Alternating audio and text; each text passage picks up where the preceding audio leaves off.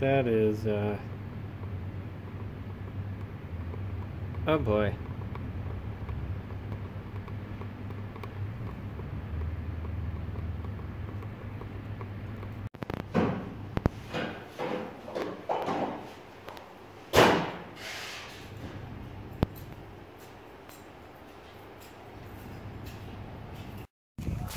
Cracked here, bubbling. Sorry, it's shaking 1 second. I gotta scoop myself. Okay.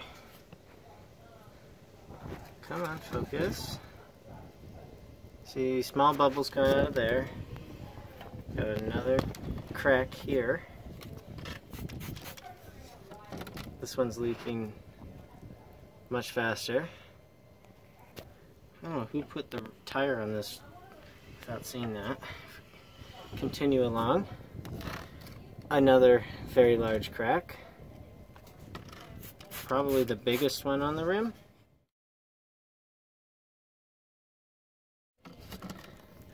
Oh, okay, there's another big one. Maybe I was wrong. That one's probably almost just as big. And that one also extends up over the top of the rim. More bubbles, more air leaking. Continue along the rim. Another crack. Spray some stuff on that one. I don't think that one's leaking, or at least not leaking quickly. And that takes us back around. Yeah, I know, now that I'm recording, there it goes.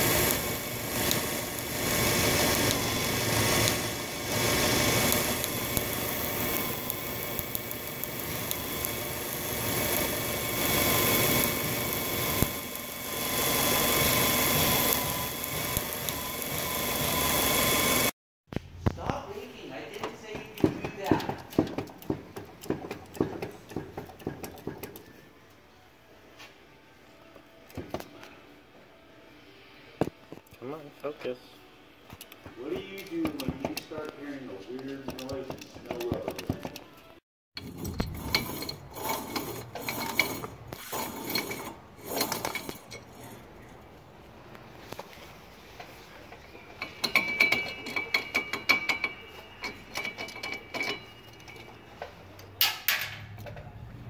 Look at that yumminess in there.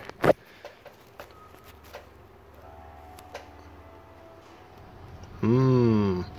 CD axle.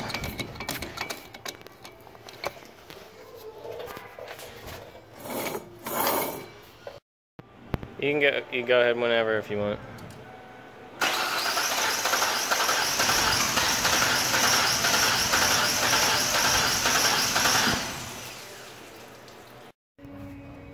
Here we have a wonderful water pump.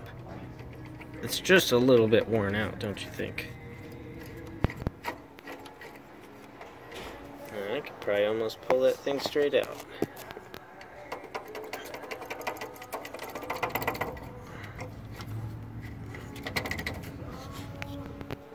States belt squealing. I wonder why. It doesn't want to. Nope, doesn't want to pick it up. Oh, there we go.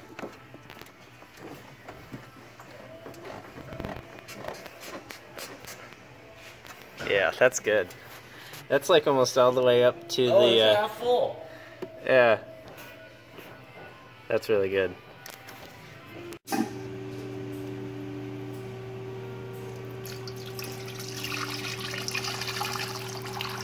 That's nice. You know what's gone wrong when the fluid's coming out. Ew. It's got chunks in there too. That's too bright. It's kind of hard to see.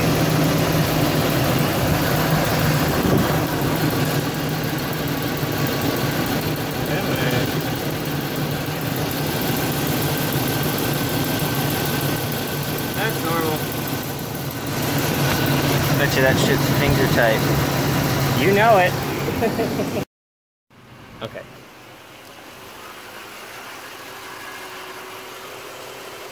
Go ahead.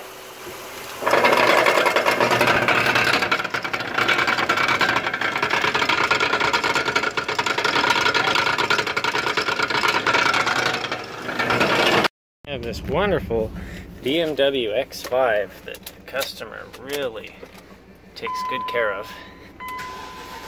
And it has a bit of an oil leak. As you can see here, it's leaking a little, just a little bit. Okay, now you may ask, what could possibly be making an oil leak that fast? Running for about 20 seconds, and it's leaking all over. Well, of course it'd be leaking from your alternator bracket. It's perfectly normal to be able to take one finger and just mush that tensioner right down. Variable displacement belt for extra efficiency. Gross spark plug.